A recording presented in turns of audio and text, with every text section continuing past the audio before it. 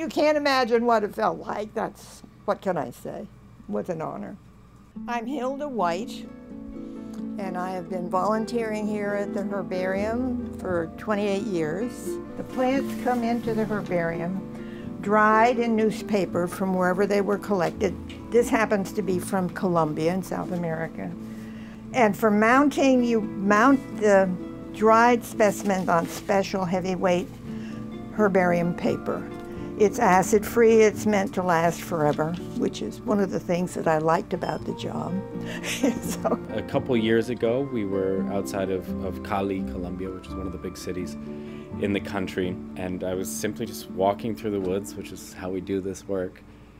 Came up over a ridge in the forest, and I saw this spectacular fern. I knew from 30 feet away that it was something at least I'd never seen before. We were just sitting there thinking about it. This is part of the process of what we do. Every now and then we find something really special. It's new to science, and part of that process is describing it, giving it a name. And I said, why don't we name this one for Hilda? You plan to keep on coming here on every week? Until I can. The days are numbered because you know how old I am, so it's How old are you? I am 95. This all happened for my 95th birthday. They threw me a party, made a cake, and everybody came, and then Wes came with this marvelous present. Nobody ever got a birthday present like that.